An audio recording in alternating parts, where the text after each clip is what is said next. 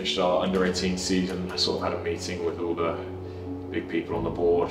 Me and my mum and my dad went to this little room and they sort of told me that they wanted to offer me a contract, and just the emotions after that, getting into the lift to go back to the car. I think my mum was in tears and I was trying to hold them back as well, so it was a hugely special day and a really proud one for me and my family. You signed your contract, you're a professional rugby player, starting the first time away at Gloucester.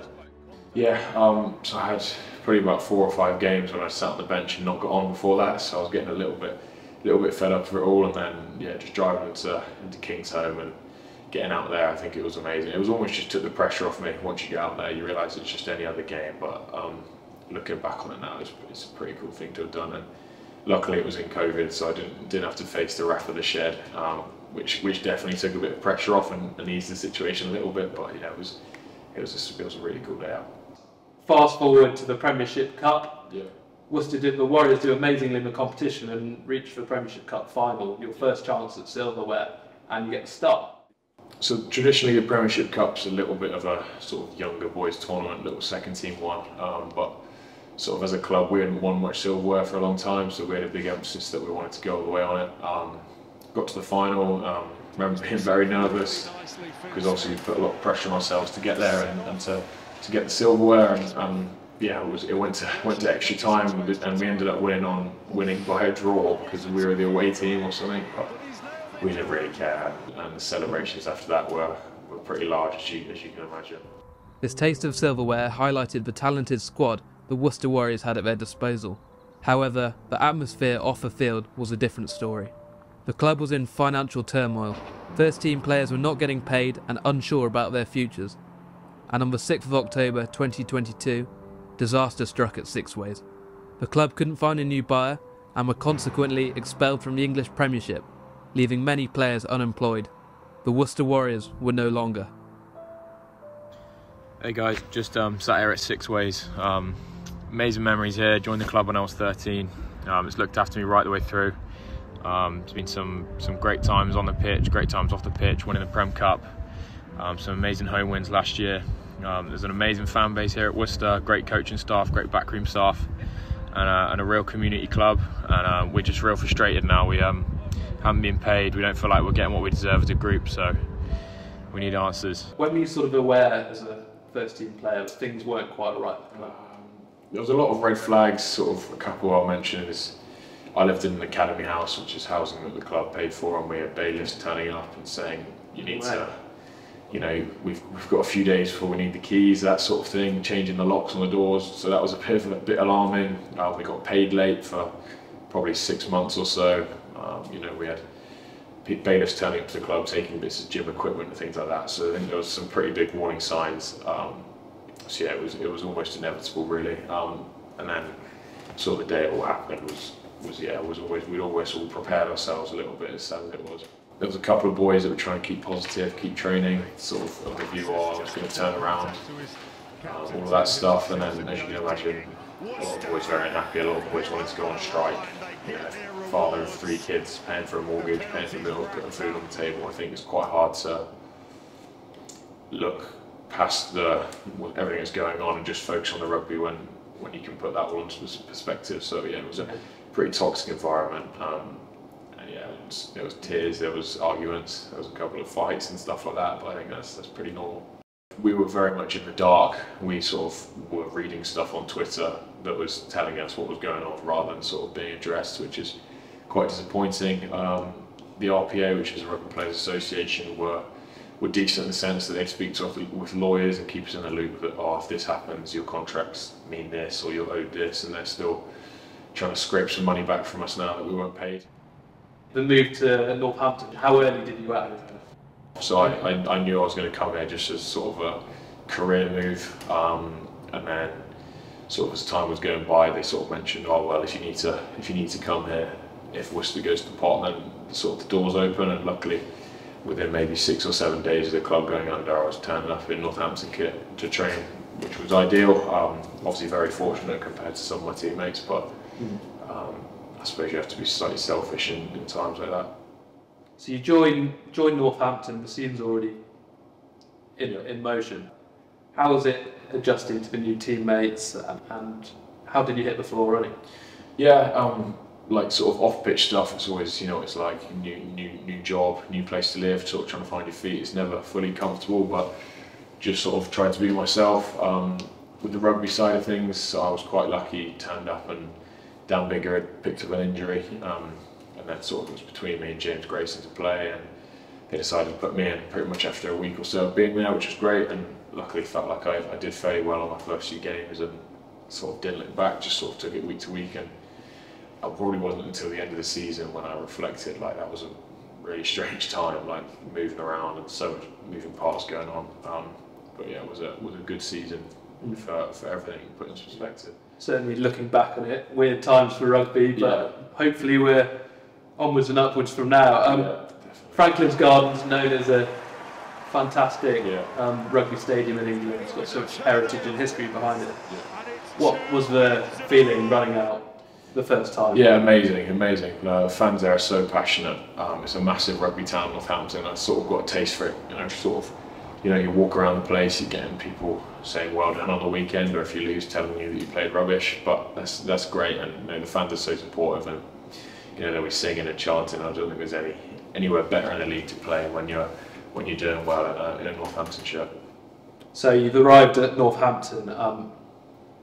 New players, who sort of had a key impact on your development? Were there sort of any senior figures that really left an impact on you in your first sort of season? Yeah, I think so. We've got quite a young squad, so probably a few boys I can relate to more. Someone like Fraser Dingmore played a lot of games when he was young and sort of helped me out, and sort of on and off the pitch. Tommy Freeman, our girlfriends are very close now, and he's probably my best mate. So we spent a lot of time together. I think it was more just, rather than from a sort of senior point of view, putting an arm around me and saying, "Oh, do this." It was more just like young lads like that, me getting on with them, and made me feel sort of like I'd made mates here and stuff, which counted for so much. So yeah, I'm really grateful to those guys. Must have been surreal playing with some proper legends and proven names in the game, I can imagine. Yeah, definitely. So you had a great year with Northampton, first year, settle in well, and Northampton Saints land the Premiership semi-final. What was it like to play in such a high-stakes contest? How did you find it? Yeah, definitely probably the biggest game I've played in. It was definitely upper level from a normal Premiership game, and I sort of noticed that. Probably didn't perform quite how I would have liked, and the team didn't either. But look, it was a great experience, and just to be out there and say that's something I've done is always all good sort of experience in the bank, and hopefully, if the opportunity comes again, we'll be far better prepared, and I'll be far better prepared to go again at it. Doesn't seem long ago since you first signed that professional contract. Yeah. Are you surprised at how fast you've sort of kicked on in your career? I'd always hoped it would go like this. Obviously, there's been bumps in the road, things like that. But yeah, I've been pleased to a large extent about how it's going so far. Obviously, sort of next step from here would be I'd love to get a cap by the end of this season for England. And yeah, just to make myself a sort of real household name in the Premiership, just keep playing, hopefully keep playing well, and hopefully things will keep going on the up. This year, with the World Cup, the Premiership season's a lot more condensed, a lot more compact, combined with the nature of your position, where obviously at fly half you can be targeted, take a lot of shots. How are you finding the physical demand, which I can imagine will be at an all-time high, and how important is managing the workload and recovery for you?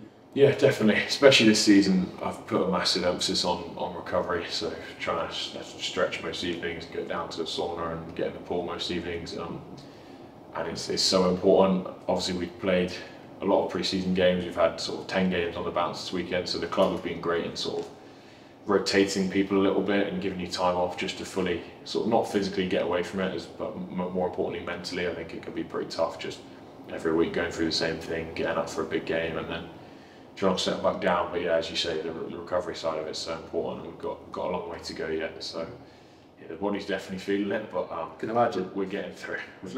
Look pretty tough out there. Yeah. Building on what you said about the mental side of things, the workload, media scrutiny, pressure, it's at an all-time high in rugby. You've seen with Owen Farrell what's happened recently. How important is looking after yourself mentally? You look at amazing charities at the moment. The rugby community are really grouping with Movember. How important is taking care of yourself after a relentless few weeks.